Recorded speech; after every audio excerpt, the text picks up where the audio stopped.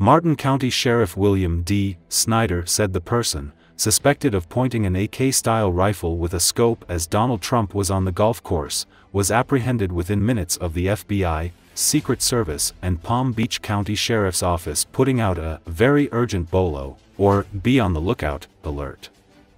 The FBI says it's investigating what appears to be an attempted assassination of Donald Trump at his golf club in West Palm Beach, Florida.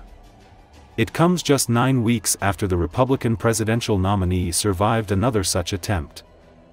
The former president was safe and unharmed after the U.S. Secret Service opened fire at the man who also had 2 backpacks hanging on a fence and a GoPro camera, and that he was about 400 yards to 500 yards away from Trump and hiding in shrubbery while the former president played golf on a nearby hole.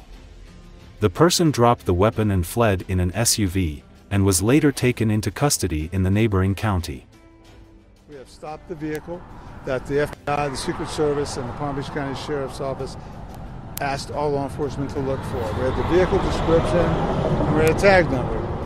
We mobilized out on the interstate. 2 of my marked units picked up the vehicle. We followed it for a bit. We were able to contain it using some of our bigger vehicles that we use for specialized stops. We got the vehicle stopped. Since then, the FBI and the Secret Service have responded to the scene. It does appear that we certainly have the vehicle involved in the incident at Mar-a-Lago, and we have the suspect that they were looking for. And now the FBI and the Secret Service will take over that investigation. Well, we initially took him into custody and held him till the arrival of the federal authorities.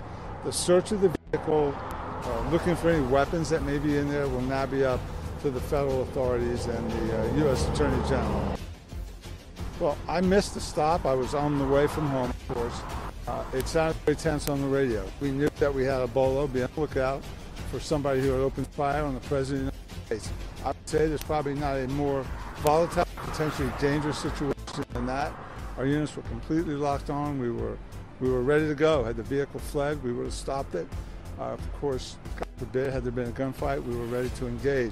Thankfully, because of good tactics, stopping the car, felony stop, getting him out of the vehicle, coming back to us, we were able to stabilize the scene without any further violence.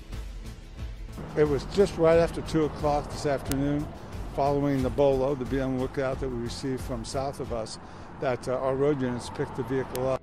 And then we waited a while. We didn't stop him right away. We didn't want a high-speed chase. So we were able to wait until we had adequate units, surrounded the vehicle, and then forced it to a stop.